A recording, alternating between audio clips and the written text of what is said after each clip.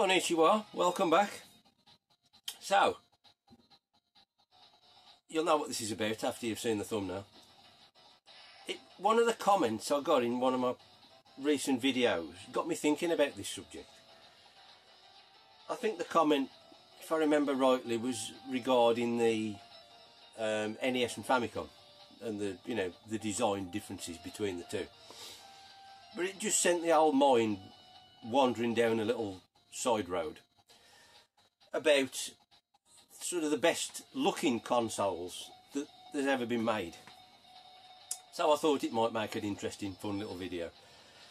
I think with any of these sort of top 10 favourite style lists, it's fueled by nostalgia in a lot of cases, and what I like and what I think's good, you might think is absolute crap, and you've got your own favourites, and that's the beautiful thing about video games in general, isn't it?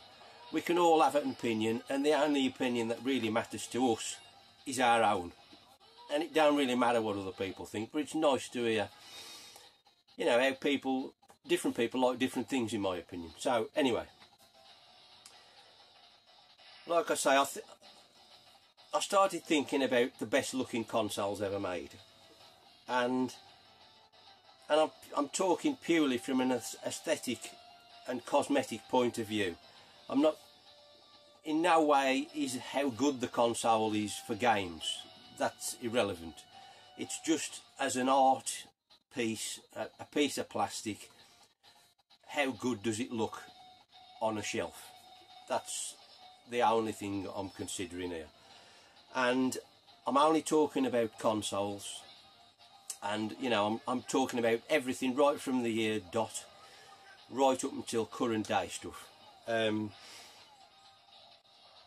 not taking into account home computers, because I think that's a totally separate subject all on its own. You could rank 10 of them as well, quite easily, I would say. So anyway, I think before I sort of run through my top 10 favourite best looking consoles, I just got a few honourable mentions. I think the first one I'll throw in the mix is all the kind of special edition versions of modern consoles you can get. There are loads of them, some better than others, and they're more often than not focused on a franchise, and if you like that particular franchise, I think they're going to really appeal to you.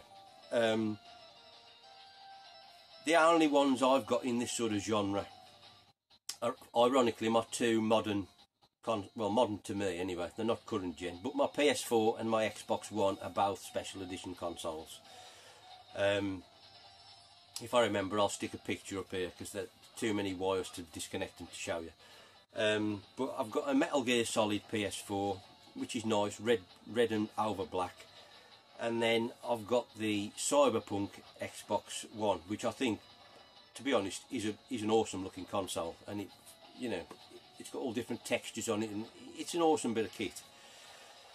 And the one that really appeals to me most out of all of these, I've never owned one, is the R2-D2 Xbox 360. I think that's mega. Fantastic thing. Who knows if I'll ever buy one? Probably not. But they're awesome to look at, in my opinion. And I think, like I say, if you've got a particular fondness for whatever franchise they're sort of styled on, all of them can be mega. The biggest problem is they always come out after you've bought a console, and it means you've got to buy something you've already got again just because it looks a bit sexy.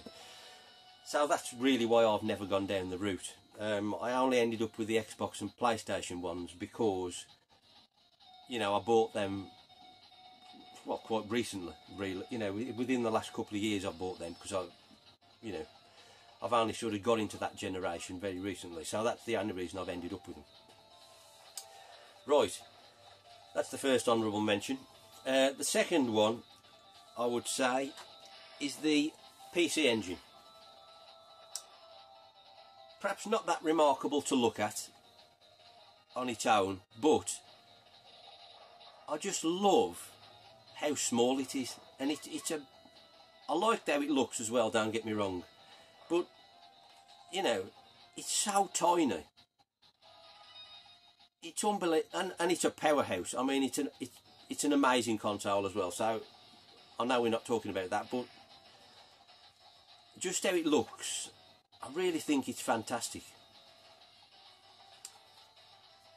And there are obviously various versions of this. You know, this is the original white model, but you know, aside from the colour, you know, the core graphics, which is grey with blue writing, and then the core graphics 2 with grey with orange writing, look exactly the same, aside from different logo here. They're all equally fantastic. This is just the one I've got, so that's why I'm showing this, but you could argue for any one of them in my opinion.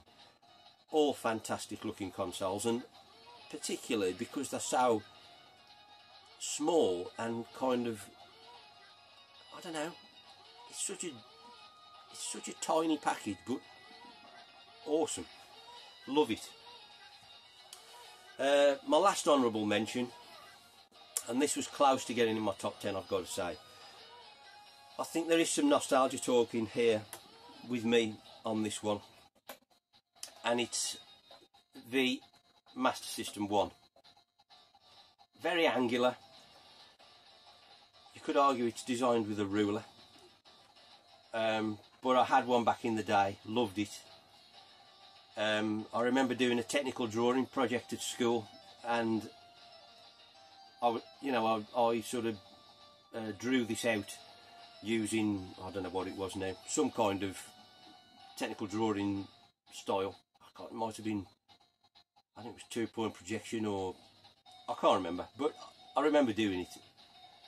And with all the different angles, I remember it being quite tricky. But such a fantastic console. You know, like I say, I love the angular design. You could argue it's quite 1970s in a way, I suppose, even though it's sort of mid-80s, but absolutely love it. And far better than the sequel, in my opinion, the old bread bin. Love it. Master System 1. Right, we're on to the proper top 10 now. Which of the top 10 consoles I think are the best ever made? Number 10, I'm going with the Dreamcast. Again, this is quite similar reasoning to the PC Engine. For what it is, it's a very small console. So well packaged, you know, 4 controller ports, built-in modem. You know, the CD, obviously, it's got to be big enough to take the CD, and really it's not much bigger than a CD, plus the control ports, to be honest. You know, a little modem on the side. Ahead of its time, the Dreamcast. Absolutely ahead of its time. Online gaming. Revolutionary at the time. It was a bit too early, I think, and it suffered from Sega sort of past complacencies, and people went elsewhere, and it is what it is. Nevertheless, I do think the Dreamcast is an awesome looking console. Aged really well. Still looks fantastic. This is a Japanese model, obviously, because of the orange swirl, but the PAL one's just the same. Amazing looking console in my opinion. That's the Sega Dreamcast. Number 9. Similar kind of era. An iconic console and an iconic design for me. We've got the PS1, the original PS1. Such a fantastic looking console in my opinion. Love the design. Again, this central sort of circular disc tray, and then that's sort of complemented by the circular buttons. Love these sort of angular blades on the side. Fantastic. I just love, whatever angle you look at it, I think it looks cool and iconic. Again, it could be nostalgia because it was such a massive console at the time, but I do think it's an awesome console. and I think it forever will be, to be honest. It's just iconic. That's the PS1. Then at number 8, this, I wouldn't say, again, we're not talking about how good the console is for games. I just love the iconic style of this console, and I'm talking about the GameCube. I mean, it kind of does what it says on the tin. It looks like a cube, but it's so different to anything else. I absolutely love it. Again, super small. Obviously helped by the fact it hasn't got to take CDs. Again, the 4 controller ports, but the handle. I mean, has anybody ever walked down the street with one of these? But I just love the design of it. It's just mega. Such an iconic, again, iconic looking console, but so different to anything else. It gets huge brownie points to for me for that. Absolutely love it. And again, you can get this in varying different colours and special edition forms. I had the original Indigo one, but for me the Spice Orange one is the best. Shame it never left Japan, really, because I think it's absolutely sensational. That's the Nintendo GameCube at number 8. Now number 7, I think somebody mentioned this in the comments as well recently. It might have been the same guy, I think, if I remember rightly. And it's the Mega Drive 1. We've got a Genesis here, same thing, almost. Again, absolutely iconic design. Just, it looks fantastic and so much better than the nasty Mega Drive 2. Hate that thing, but you know, in comparison with this, it's pants. Mega Drive 1 looks stunning. It's just, again, another iconic design. I would say the Japanese one is definitely the best, which I do own, but it's in storage and it was too hard to dig out, hence why I've picked this one off the shelf. Yeah, I do think that the Japanese one is a much, not much, but it certainly is the best looking of the 3 variants. You've obviously got Genesis, isn't there, and you've got a slightly brighter red and a much larger 16-bit logo. Looks sensational. And you've got a blue reset button. I'll put a picture up here so you can see what I'm talking about if you've not seen one. But I also think, in conjunction with the Mega CD one, or Sega CD one if you're in America, an iconic looking bit of kit, and it feels a well made, nice bit of kit. You know, you've got the 2 together stacked on top of one another, kind of like a little hi-fi. It does look good, I've got to say. Absolute stunner. You could argue that the Multi-Mega or the Wonder Mega are even nicer, and they are beautiful things.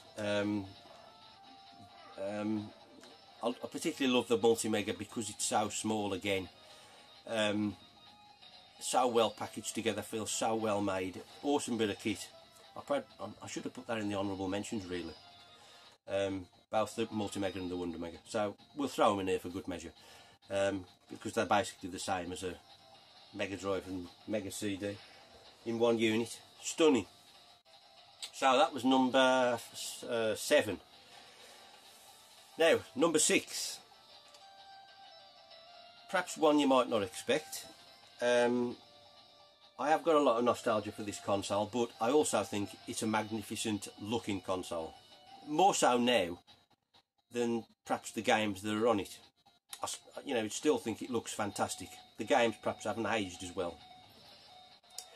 I can't show it you physically because it's hard to get off the shelf, because it's wired in and awkward to remove because the power lead's hardwired.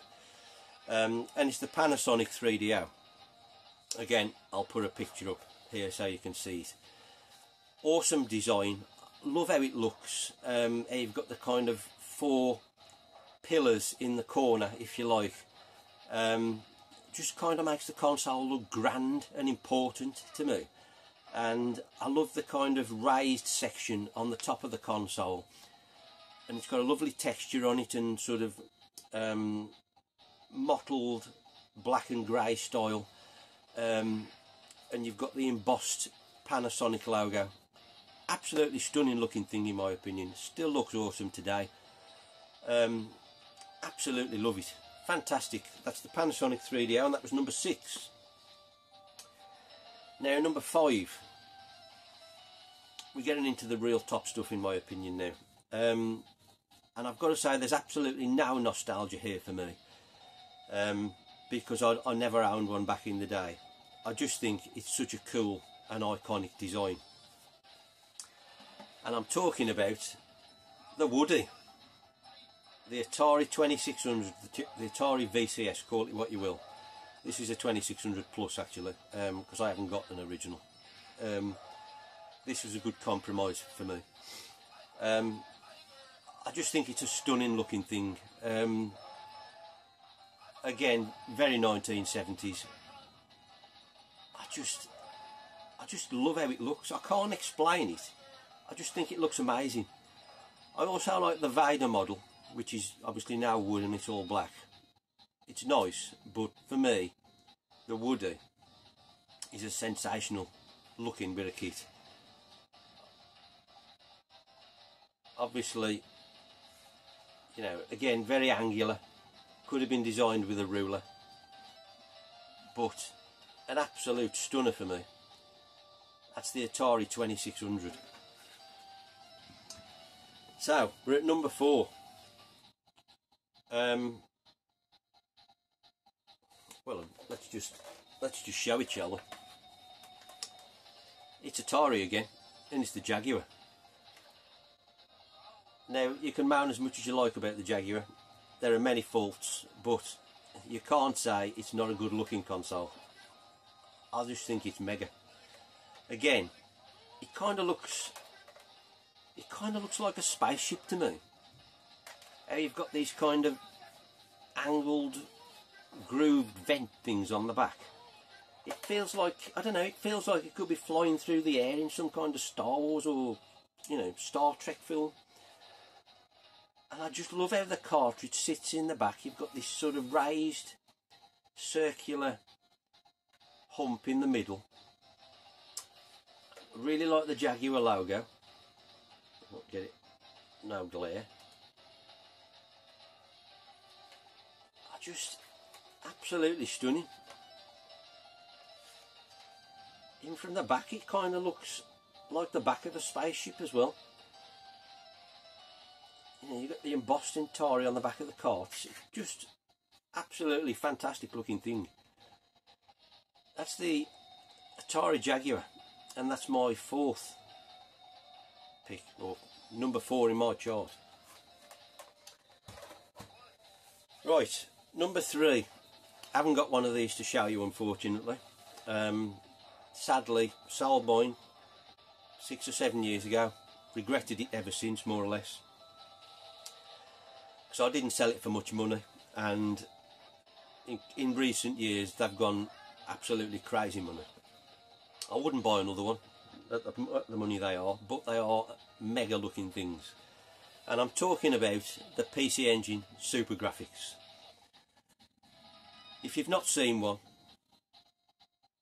they're quite an obscure console, kind of an enhanced PC Engine. They only ever released 5 or 6 games for it. All the other PC Engine games work on it, but only 5 specific games that only work on that, or 6, I forget which. But it's the design of the console we're talking about, and it looks like an engine that you've pulled out of a car. That's kind of the design of it to me. You've got sort of 6 ports, what you might think kind of look a bit like spark plug, like you've seen in a proper car engine. Just a mega looking thing, honestly. And you've got the kind of the central sort of section, which should be like the head of your engine, and then you've got like I say, the spark plugs either side. Mega looking thing, absolutely love it. I'm gutted I sold it. Obviously I've put the picture up so you can actually see what I'm talking about if you're not aware of it. But what a stunning design. It's just mega. That's the super graphics. So we've only got 2 to go. My number 2 pick, again, I can't show you because I've not got one, and I've never owned one actually, which seems crazy for something so high on my list, I know. But it's not something I've ever been that bothered about owning, because you know, it's so old. It's such a pain to get working on a PAL TV. I've just never sort of made the effort. It would be nice as a shelf piece, to be honest. If I could buy one not working, I'd consider it, to be honest, because that wouldn't bother me. It'd just be nice to have it to look at. And I'm talking about the Japanese Sega SG-1000, a picture of which you will be seeing now. I just love how it looks. Again, very basic, very sort of late 70s, early 80s, but I love the kind of the stark contrast between the white console and you've got the really big Sega logo on the actual console. Just looks stunning for me. I just love how it looks. I think it's, well, it's my second favourite looking console ever, so you can sort of understand how much I like it. Obviously it's a Japan only exclusive, precursor to the Master System, so obviously games are very basic, but that doesn't matter. It looks a sensational bit of kit. I would like one, but who knows. So here we are, we've got to the top of the list. What is the best looking console ever made for me? You might have guessed. You might think, God, why hasn't he mentioned this? Well, maybe it's because I'm about to. So, the best looking console ever made for me is the SNES. Super Nintendo. Super Famicom in this case. Call it what you will. It's just an awesome design, in my opinion. It looked great at the time, and it's looked great ever since. Very simple. I don't know what it is. It just looks stunning, in my opinion. Absolutely mega looking thing. The Japanese one and the European one are obviously exactly the same, more or less, really, aside from the logo here is slightly different. It's just iconic, much like they all are, I suppose, really, but for me this is my personal favourite console to look at, and I think it probably always will be, to be honest. Even though I'm more of a Sega sort of fanatic, really. If I'd got to choose one, it'd be Sega, but this just looks stunning.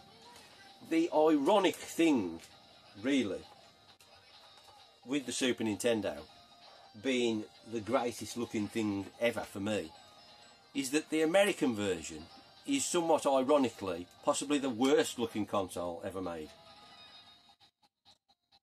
I don't know what they were thinking, but why would you design, or why would you have a design like the original Super Famicom and think, no, I'm not going to release that in our territory.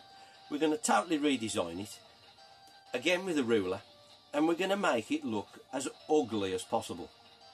Well, if that was the brief, you've got to say it was a job well done, because this is one ugly mother. I mean, it's an awesome console, don't get me wrong, but how can the same thing be so beautiful and so atrocious? It's always kind of fascinated me. how is that possible? You know? But anyway, they were my thoughts. What are yours? Let me know in the comments. I'm sure you might have a very different list. If you want to do your own list, you know, in your own video, please feel free. But they were my favourite 10 anyway. Let me know what you think in the comments, and thanks very much for watching. I'll see you soon, all being well. Sayonara.